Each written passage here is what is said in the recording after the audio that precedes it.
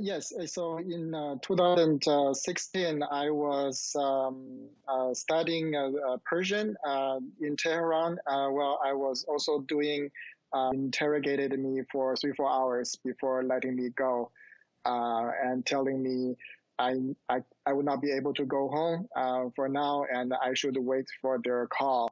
In the very beginning, there wasn't really any charges. It just appeared to be some sort of a regular questioning by authorities. I was thrown into solitary confinement. It was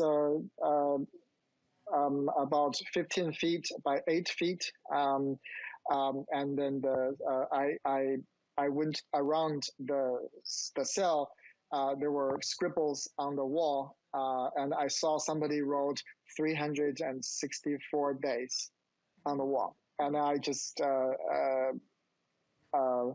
collapsed immediately. The interrogator, in fact, told me that he wanted to use me as a pawn to make a deal with America to get Iranian prisoner and the money, a frozen asset back to Iran.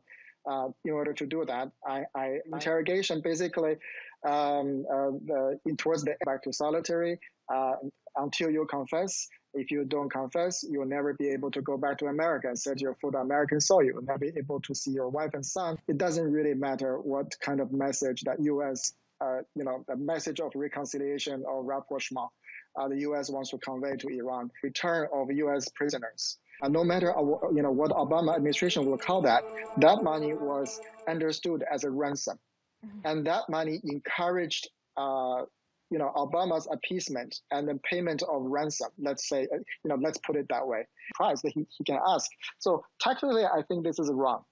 I think the current administration should maintain pressure and press Iran to negotiate a more comprehensive deal.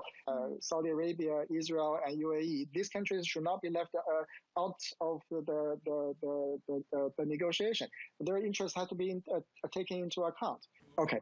So that's a good question. I'm not saying that the U.S. shouldn't make a tactical compromise. The problem is when you release, when you do exchange, and then there should be consequence also afterwards for the Iranian perpetrators who take hostages, and then when there's no consequence for them, of course they will do this again.